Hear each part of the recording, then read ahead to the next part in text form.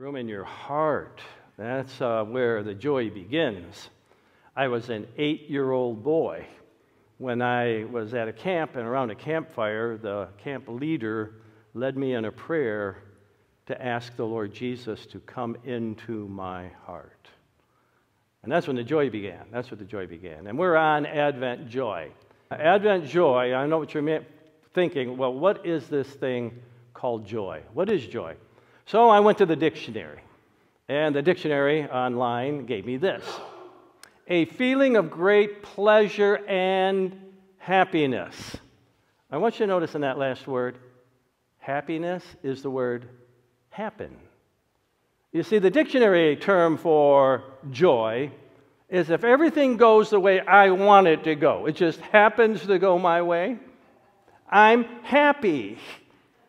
But if things don't go the way I want them to go, I am sad or angry, right? Angry, because it's just not going my way, all right?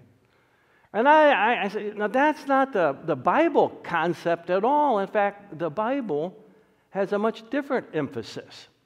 The biblical meaning seems to be this: it's a great satisfaction from being in the will of God, no matter what the circumstances are that are surrounding you. Now that's joy. Happiness depends on what happens. Joy does not depend on what happens. For example, the Apostle Paul gets incarcerated. Someone said the first thing the Apostle Paul did in every town he visited was check in at the jailer because he knew sooner or later he'd be there. And so he finds himself incarcerated in Philippi, and he's incarcerated, and he's singing songs and praise unto God. I don't think many of us would be doing that. We'd be saying, woe is me. Look at the mess I got myself into because I follow Jesus. And here he is. He's singing praise. And you know what happens? There's an earthquake. The doors are sprung open. And it seems like all the prisoners are fleeing. And the Philippian jailer is about to thrust himself on a sword because he's responsible, his life, for any escaped prisoner life. He says, hey, don't do yourself any wrong. Don't do any harm. We're all here. He came out and told them about Jesus. He accepted Jesus, was baptized that very night, and he told his family, the whole family got saved, and there was joy. You see, because he had joy in the circumstances, even when the circumstances weren't pleasant. So he writes the book of Philippians, and he's writing back to the Philippians when he's away, and in the book of Philippians, he keeps telling them, rejoice, rejoice. And there's one place in the book he says, rejoice in the Lord. Again, I say rejoice. If that isn't like, it's in your face, you need to have joy. And he wrote that while he was in prison. It does not depend on the circumstances. So that's why I want to come around. God's joy, his Advent joy, is for us. God's joy is for me. And that makes it a little more personal. Say that to yourself. God's joy is for me. It's for me. See, this is what happened. It was already read, okay? Gabriel did a better reading than I will do. But it says, and the angel of the Lord appeared to them, and the glory of the Lord shone around those shepherds, and they were terrified. And the angel said to them, do not be afraid. I think this is the first line that comes out of every angel's mouth. Don't be afraid. They are masculine, they're strong, they're fearsome, and when people see them, they shake and they quake. And he says, don't be afraid. I bring you good news, here it is, of great joy. Great joy. Not happiness, great joy that will be for all people. The ability to find meaning and have an elation, be satisfied, find purpose, no matter what the circumstance, is now available to everyone. It's here for the taking. Isn't that amazing? Jesus is the one who, he's telling the shepherds, there's this baby wrapped up in swaddling clothes, lying in a manger in Bethlehem, and he is the one that's going to bring great joy that will be for all people. He says, today, in the town of David is a Savior that has been born to you. He is Christ the Lord. A Savior. A Savior saves. That's what makes the Savior a Savior. I probably told the story before. Years ago, we were in a state park in Indiana. My kids were small, and we're at the pool, and I'm watching them as they dive in, and they swim to the shore, get out. And I'm curious because there's 3 little girls about the same ages as my 3 little boys, and they're dominating the diving board. And by dominating, I mean they go up to the edge, and they stop and turn around. And the other one will, go, you can do it, you can do it. She'd go up to the edge, stop, then she'd turn around, and then get the other girl saying, you can do it, you can do it. Finally, my curiosity is piqued. Is this girl going to do it or not? She jumps in. She didn't dive. She jumps in. I'm watching, okay, and watching the other one, and I look, and a little hand slips up out of the water, goes back down. I said, oh no, we got a problem here. Happens again. That little hand goes up, slips right back down. Oh my goodness, this girl can't swim. So I jumped out of my lounge chair, and I jump into the water. The adrenaline is rushing through my body. That little hand came up one more time. I grabbed it and gave it a jerk. This little girl literally went flying over my head. It's amazing what that adrenaline rush will do to you. So then I'm pushing her up against the side of the pool there, and I push her up out, and by this time, the lifeguard who had dove in is swimming over, and then she's a day late and $1 short. I already got the little girl out. She's doing fine. Guess who was the Savior? I was the Savior. The lifeguard was not the Savior because the lifeguard didn't rescue, didn't save. She was trained. I wasn't. I just read the little sign on the inside, said throw a life ring, and there was a long pole or used a pole, but I forgot all of that, and I just jumped in, grabbed that little hand, and whoo, there she went. After that, my kids were saying, my dad's a hero, my dad's a hero. I said, knock it off, you guys. Oh, then they did it all the more. A Savior saves. God sent the Savior of the world, Jesus Christ. Jesus Christ. That's why we have joy.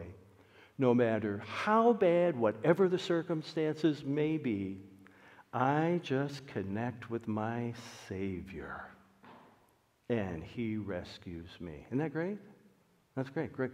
Joy to all peoples, for all people. Now, God's joy is not only for us, but it is over us. God has joy over us. Listen, Jesus tells the story. Jesus told them this parable.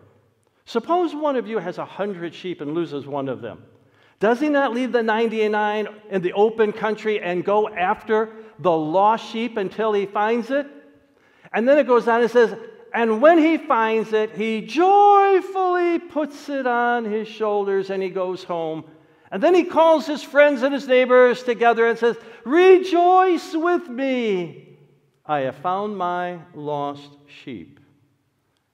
After he tells the parable, he adds these words, I tell you, in the same way, there will be more rejoicing in heaven over one sinner who repents. You see, heaven rejoices over you. Heaven rejoices over me. Oh, can you see all the angels, man? That moment when I prayed that little simple prayer, Lord Jesus, come into my heart. I can just see it now. The whole harp section. They're playing the harps. All those blonde angels are singing, and then they're over here, got the redheads playing their trumpets. And there's this big party going on. Why?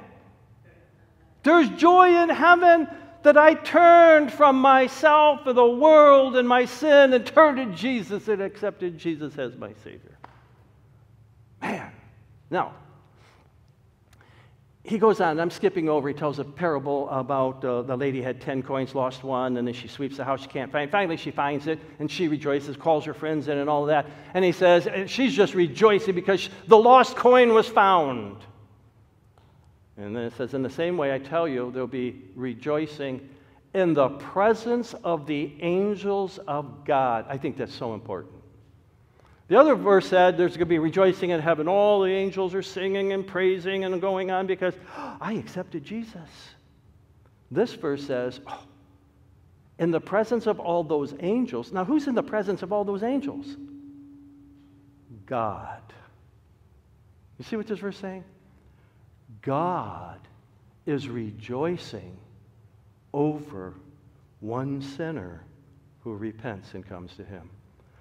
God has joy over me. Isn't that great? I love that verse.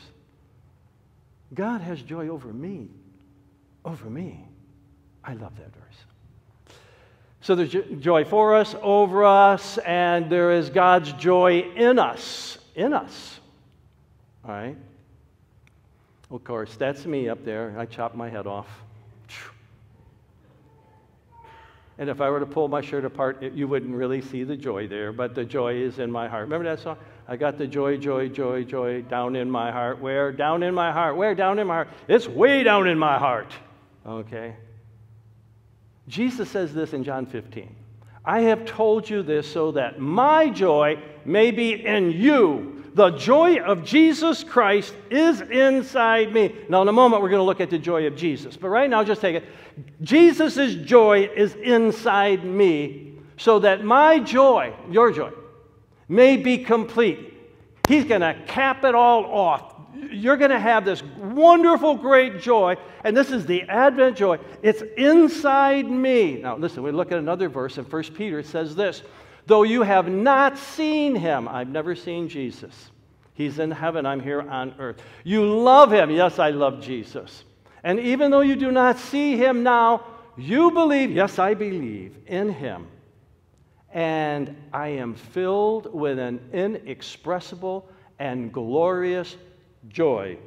It is in there. It's in there. It's in there. So Philippians gives us this command. It's a command. All right, this is a command. There's a lot of commands in the Bible that aren't the 10 Commandments. This is a command.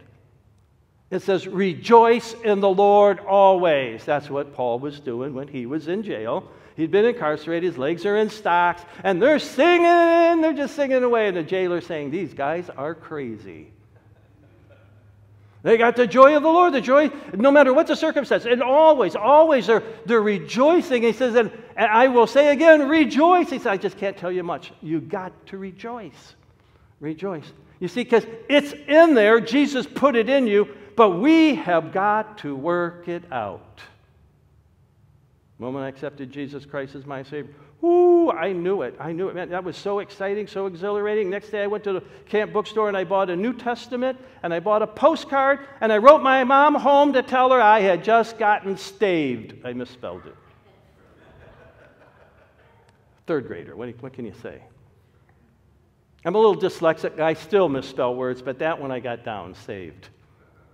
I was saved. I had the joy in my heart, and it was expressing itself to writing home to tell my mom. My mom saved that postcard. I got it to this very day. Greatest treasure I have. Listen, joy, God's joy is before us. It's set before us. Listen to this. Remember I said that we have Jesus' joy in us? Listen, here's Jesus' joy. Let us fix our eyes on Jesus. We're running a race, okay? And the Bible verse before this says, you're running the Christian race. You throw off everything that's weighing you down. Weighing you down. You never see a runner in a marathon with snowshoes on. They got to go. They don't have an overcoat on. It's got to go. Everything that's a weight. In fact, some of them are a little bit too skimpy. I'm afraid that if they did that through the desert, they'd get sunburned for sure, right? But they're stripping down everything because they don't want this weight.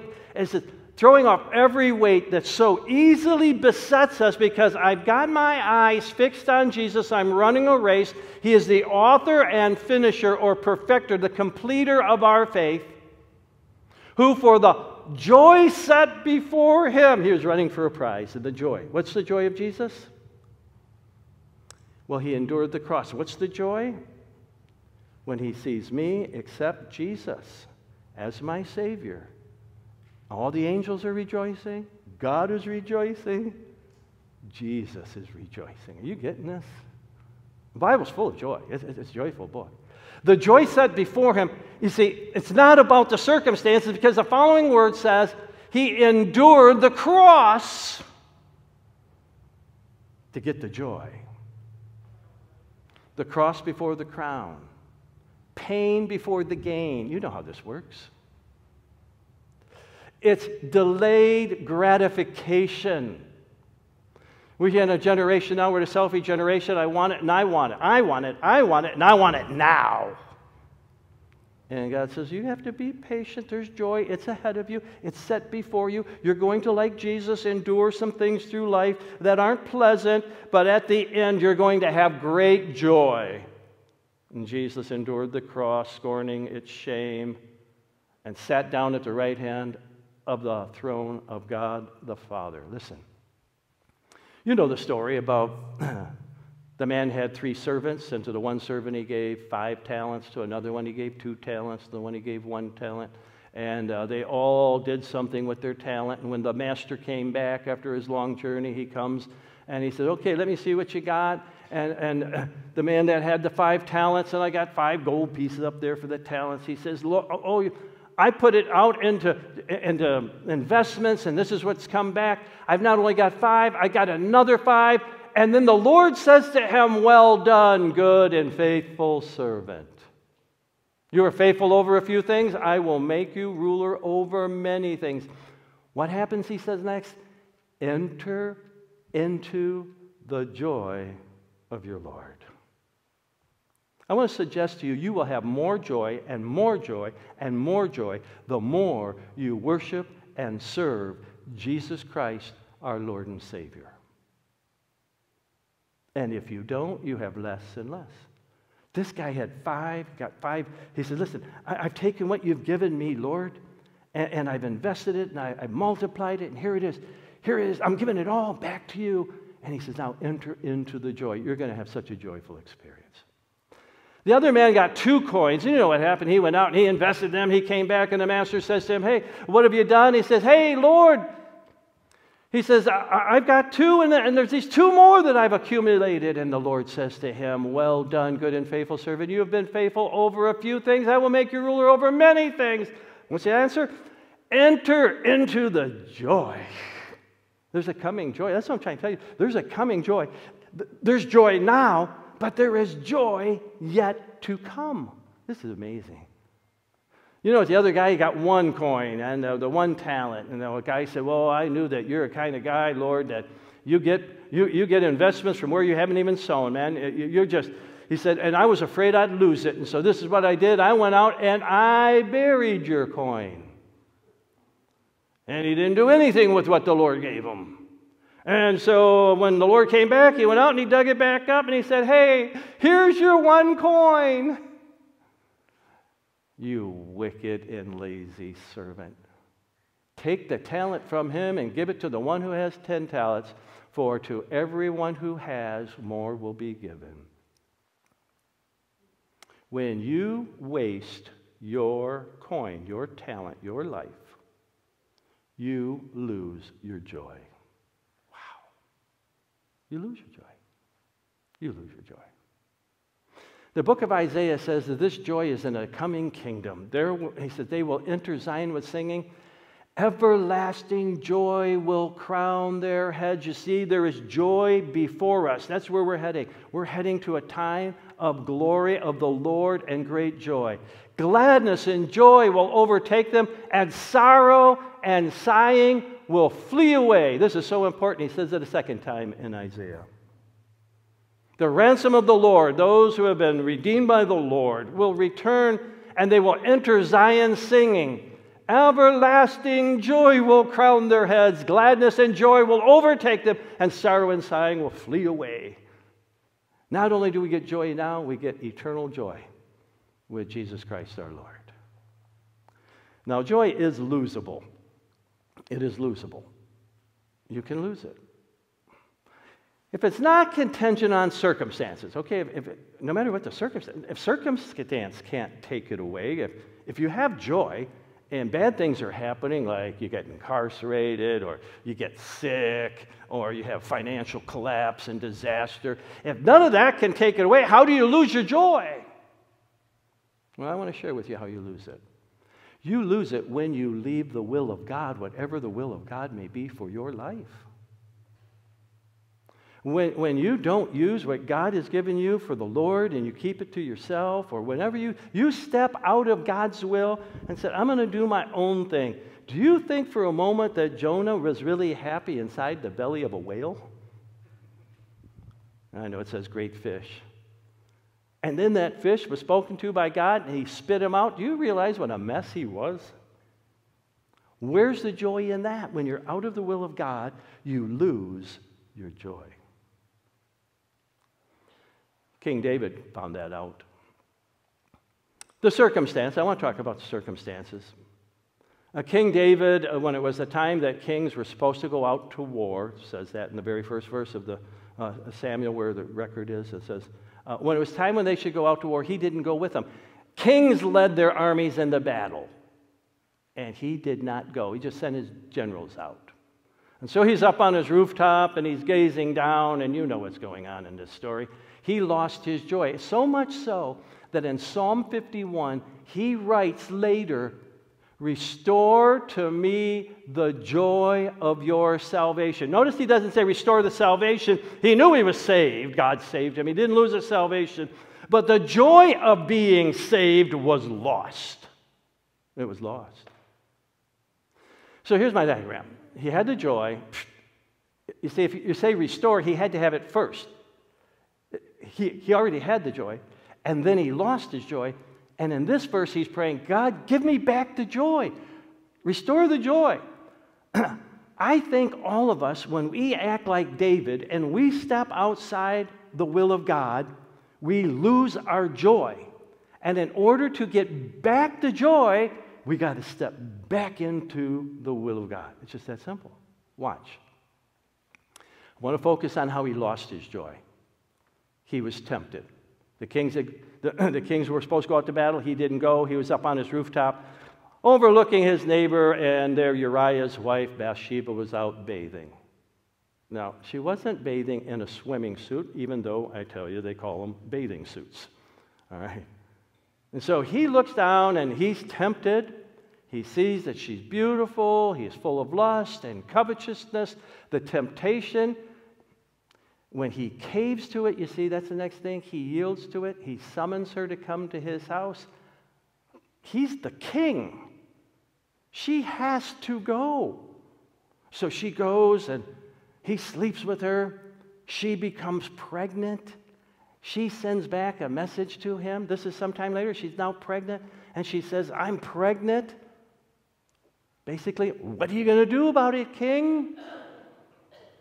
Well, here's what the king's going to do about it. He's going to cover it up.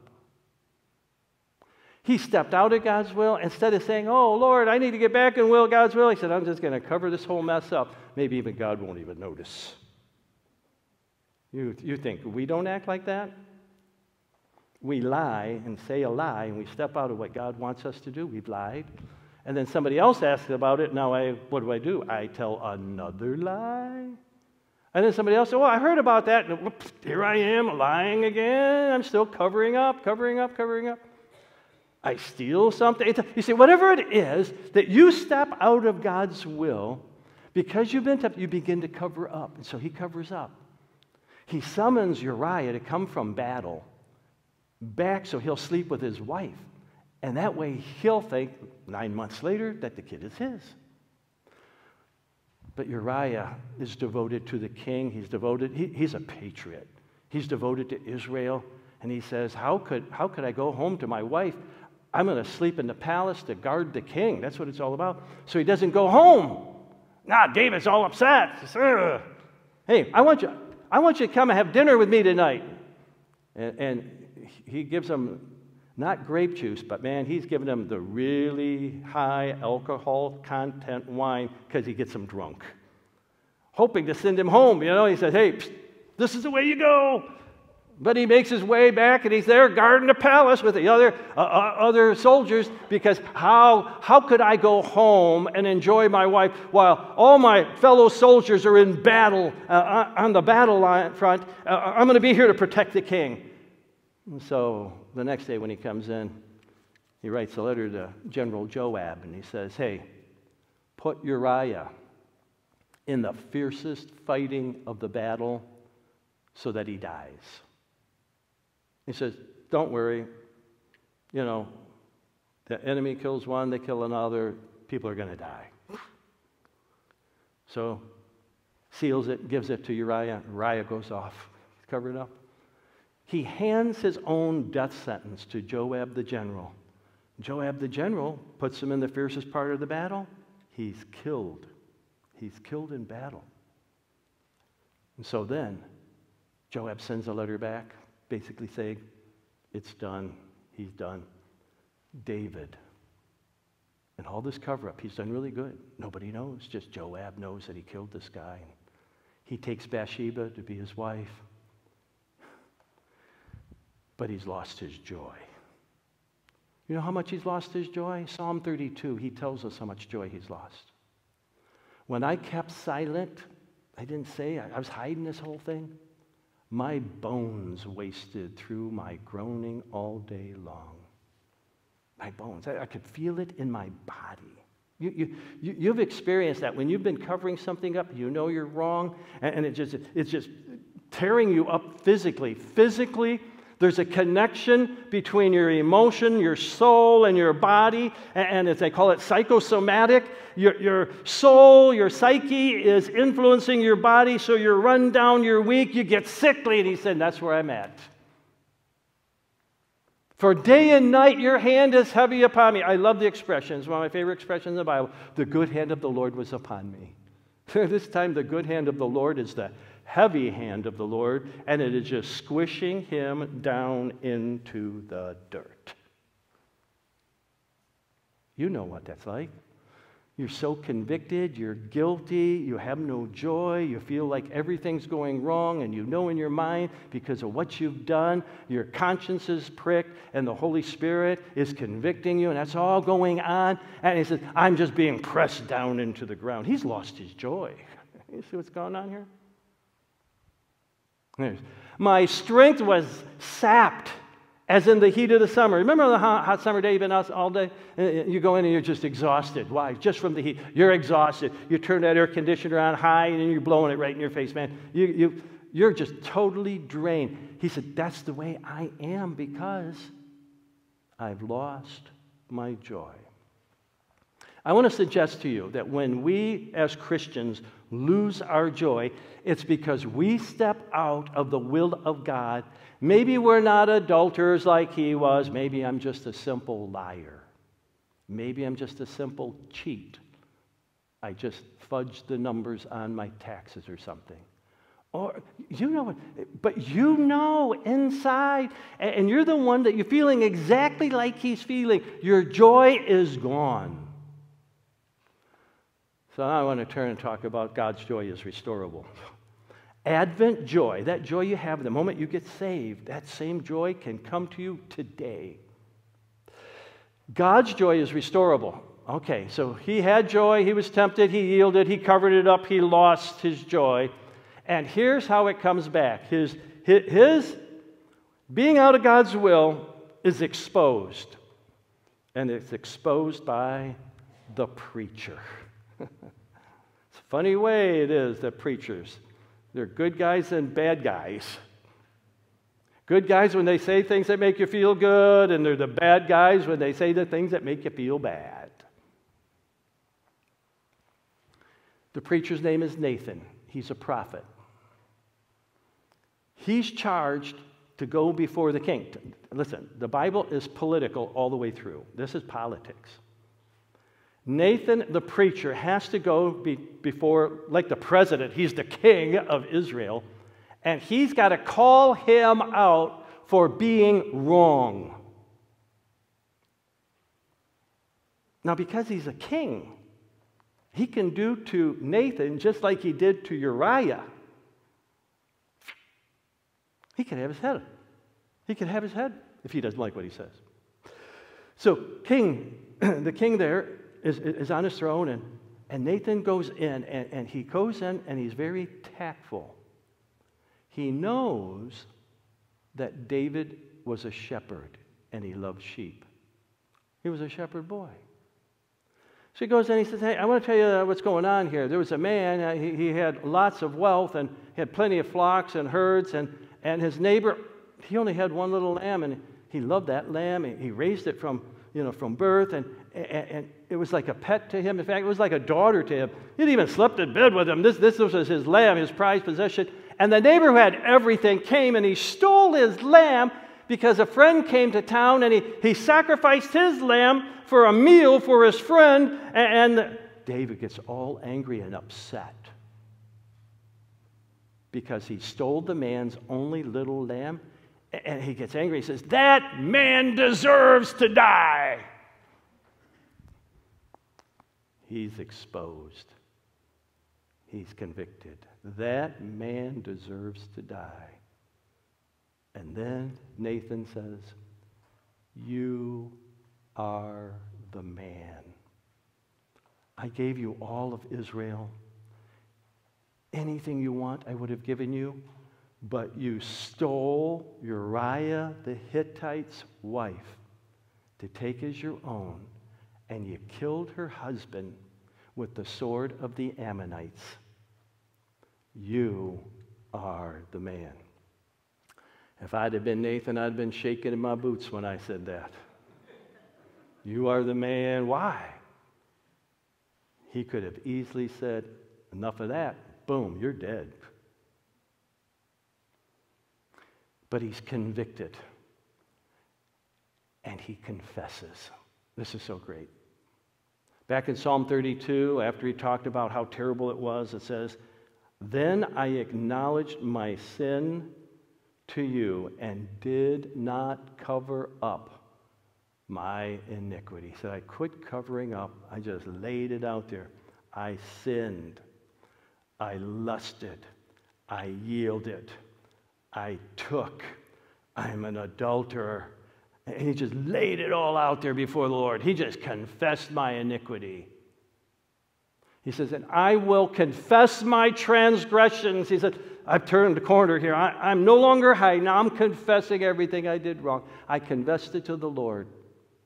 This is the path and the journey to get back your joy when you've lost it. I got to get back into the will of God. Yes, I cheated on my tax. I might have to make an amended tax form. I've lied to somebody. I got to go up to that person and tell them the truth. He confesses his transgressions to the Lord, and here it comes. The joy is restored. And you forgave the guilt of my sin. Micah says, who is a pardoning God like ours? All you have to do is confess your sin, and he is faithful and just to forgive you of your sin and cleanse you from all unrighteousness. And when you're cleaned, oh my goodness. You know the experience when you've been out working in the yard all day and you're hot and you're sweaty and you're all dirty all over. Maybe you've been, doing shrubs and it's all getting on you and you're just sweaty and it's stuck, it's all over you. And you go in the house and you take a shower and you feel so clean, you feel so good. All his sins were washed away and David felt so good. The joy was back. The joy was back. That's how it is for us. See, that's what Advent joy is really about. Humanity was lost in its sin, and God sent a Savior, on First Advent, Jesus Christ, who went to the cross and bore all that shame, all that sin, all that dirt, all that muck. He took it all on himself, and he paid the price of our debt to cleanse us, and the blood of Jesus Christ cleanses us from all sin. And that's why the angel says, I bring you good news. Here's the good news. Great joy. Joy can be restored to humanity. And it's there for all people. It's there for the taking. You see, what you need to do today is take the good news, that is the 8-note scale with its pauses in there. You need to take it with you. And what am I talking about? Joy to the world. The Lord has come. He's our joy. If you don't have it, I just showed how to get back to it. You just confess to the Lord, Lord, I messed up. What is it you need me to do? Because He is the Savior. He is the life ring. You take the life ring. He pulls you in, and you will rejoice. You will rejoice. Now, to me, that's Advent joy. That's Advent joy. Amen? Amen. Yeah, let's look to the Lord in prayer. Father, someone here has lost their joy. And right now, while we're praying, they just need to confess what it is. They know in their heart what it is that's the blockage that's got them outside of your will doing their own thing. And if they just name it, they lay it before you, turn from it, you will restore their joy. For joy is here for all people. They are not exempted. It's here for them. Lord, those of us here who have the joy today, we need to just spread that joy. Help us open up our mouths with a cheerful word, positive thing to say, that people inquire more about our lives of joy, that we can point them to Jesus, the joy of the world. And Lord, we ask these things in Christ's name. Amen.